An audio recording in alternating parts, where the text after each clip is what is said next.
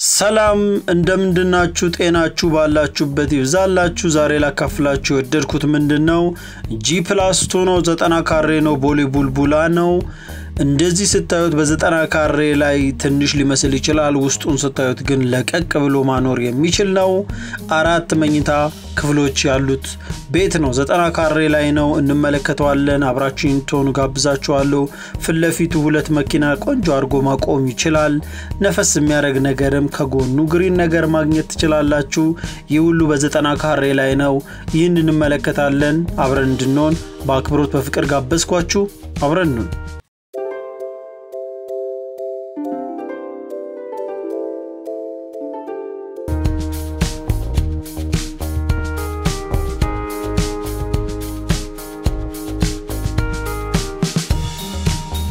መተናል እንደምትመለከቱት ቦሌ ቡልቡላ ላይ ነው ያለነው 90 ካሬ ነው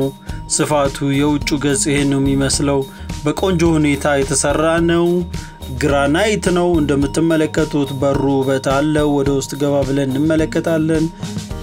ፍለፊቱ በደም ሰፊ ነው ሁለት መኪና ቆንጆ አርጎ ጥንቅቅ አርጎ ማቆም የሚችል ስፔስ አለው እንገባለን አሁን ከበር ላይ ነን ወደ ውስጥ እንዝለቅ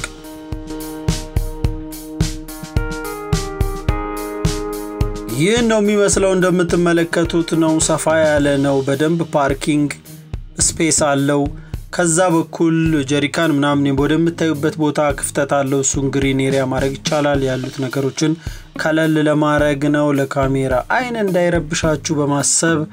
ቀጥታ ፍለፊቱ በር እንደምትመለከቱት ወደ ውስጥ እንገባለን ሰፋ ያለ የመጀመሪያ በር ነው ያለው ስለዚህ እንዝለቅ ዘልቀናል እንግዲህ የምትመለከቱት ፍለፊታችሁ ኪችን ነው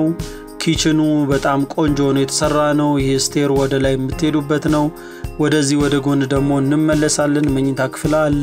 ኪችኑን እንደዚህ ተመልከቱት ቆንጆ ነው የተሰራ ነው በነገራችን ላይ ሰፋ ያለ ነው እንደ ቦታው 90 ካሬ እንደመሆኑ ሳይሆን እያንዳንዱን ስፔስ በአግባቡ ተጠቅመውበታል እንመልከት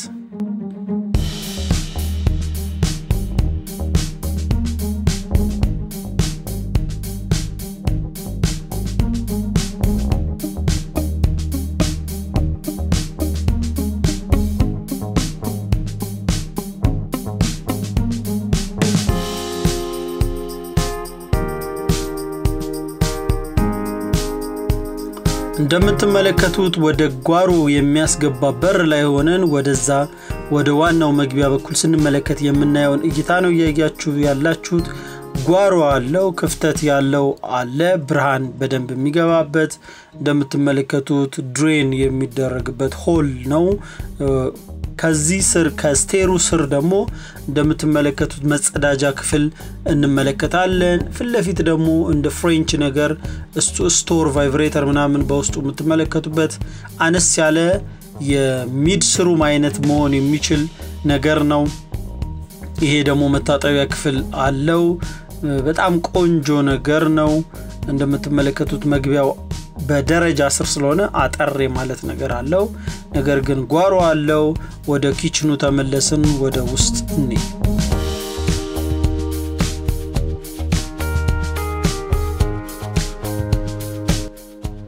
ኮሪደሩ ላይ ነው እዛው መሬት ላይ ያላችሁ አንድ መኝታ ክፍል አለ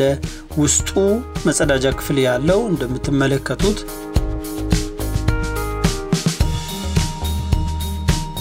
በነገራችን ላይ ከፍ ብዬ ከላይ ያሳያችሁ ያለውት በዛት ለጥበቃ ተብሎ አልጋ ከታች የተሰራ ስላለ ያንን ባትመለከቱትም ምንም ስለማይሰራ ነው ወደታች ዝቅ ያላረኩት ይሄ ደግሞ ውስጡ መጸዳጃ ክፍል አለው እታች ሰው ወደ ላይ መውጣት የማይፈልግ ተለቅ ያለ ሰው ማደር የሚችልበት ቦታ ነው ወይ ደግሞ ገስት እንግዳ ቢመጣባችሁ ማረፍ የሚችልበት ቤት ነው የነገርኳችሁ አራት መኝታ ክፍል አለው ወደ ላይ ስቴር እንሄዳለን የመጀመሪያውን ተመልክተናል ወደ ላይ እንሂድ አሁን እየተመለከትን ያለነው ሳሎኑን ነው እጅግ በጣም ቆንጆ ሳሎን ነው ታዩታላችሁ እዚህ ጋር የተጠቀለለው በጋዜጣ አዲስ ስለሆነ እንዳይጫጫር እንዳይጎዳ ተብሎ ታስቦ ነው የተጠቀለለው እንደተገጠመለት ስለሆነ ነው ሳሎኑ ይሄንን መስለው እጅግ በጣም ሰፊ ሳሎን ነው በ90 ካሬ ላይ በጣም ልቅቅ ያለ ሳሎን እንደምትመለከቱት ነው ብርሃን በደንብ ይገባል ከዛ ባሻገር ደግሞ አሁን ካሜራው ባለበት አንግል በኩል ኦፕን ኪችን መቅጠም የሚቻል ነው እሱን እንመለከተዋለን ሲሊንጉን እንደምታዩት በጥሩ ሁኔታ ተሰርቷል የሳሎኑ ሰፊ ነው ሰፊ በደንብ ሰፊ ሳሎን ነው ማለት ለዳይኒንግ እጅግ በጣም ለሊቪንግ እጅግ በጣም ሰፋ ብሎ የተሰራ ነው እንደምትመለከቱት ከብርሃን መግቢያው በኩል ወደዛ ስንመለከት የምናየው ዛጥገጋ ያለው ዳይኒንግ ነው ምግብ መመገቢያ የሚያስችል ስፔስ አለው እዚህ ጋር ደግሞ ሊቪንግ ነው ሶፋ ወዘተ የሚቀመጥበት ቦታ ማለት ነው እዛ ኮርነር ላይ የምትመለከቱት ደግሞ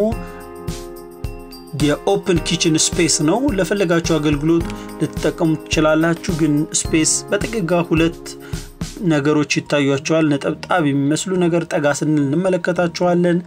እነሱ ባምቧ መግጠም የሚያስችል ሲንክ ምናምን መግጠም እንዲችሉ ነው እንዳያችሁት ማለት ነው ይሄ መታጠቢያ ክፍል ነው እዛው መታጠቢያ ክፍልና መጸዳጃ ክፍል አለው እዛው ሽንት ቤቱ አካባቢ ማለት ዋናው ሳሎን ከኪችኑ አጠገብ ኦፕን ኪችን ላይ ከገጠማችሁበት ካልገጠማችሁበት ደግሞ ራሳችሁ የምትወዱትን ነገር እዚህ ጋር መስራት ትችላላችሁ ሳሎኑ እንዳልኳችሁ ሙሉ የቤቱን ይዞ ነው የተሰራው ስለዚህ እጅግ ሰፊ ነው ወደ ሁለተኛ ስቴር እንሄዳለን ወደ ሁለተኛው ፎቅ ማለት ነው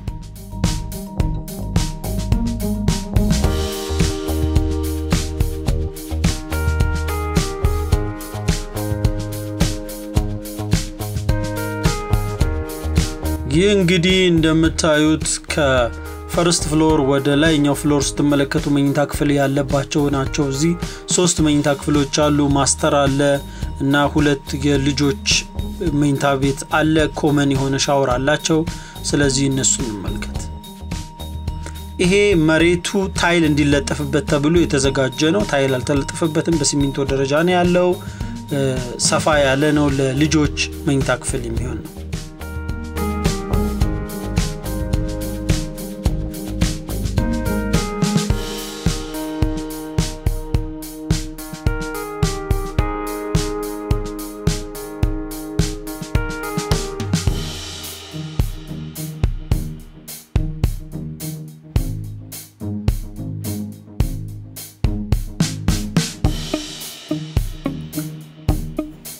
ወደ ማስተር መኝታ ክፍሉ ያለፍን ነው ዋናው መኝታ ክፍል የምትመለከቱት ነው መስለው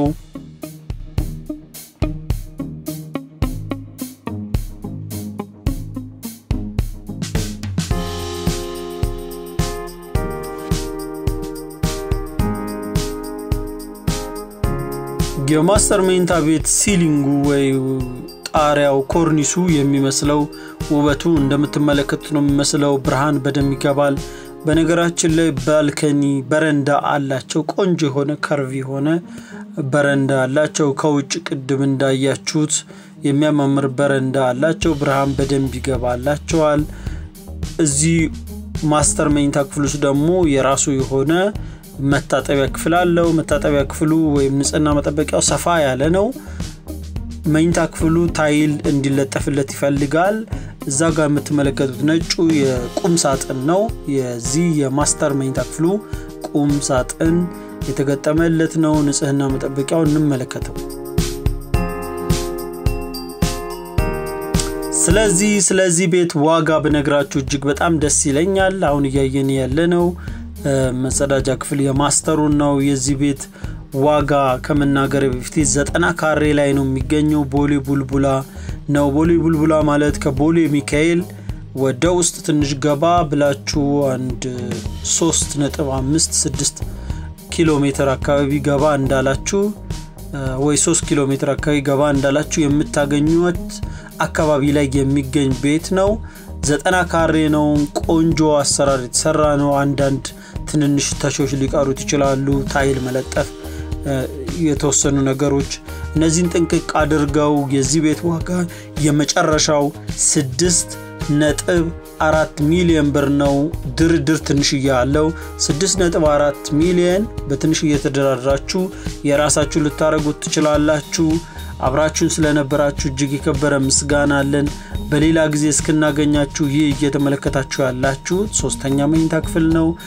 ስንወጣ ደግሞ የጋራ ኮመን የሆነ መታጠቢያ ክፍል አለ ስለነበረን ጊዜ እጅግ የከበረ ምስጋና አለን ከወደዳችሁ ስልካችን እንደተቀመጠላችሁ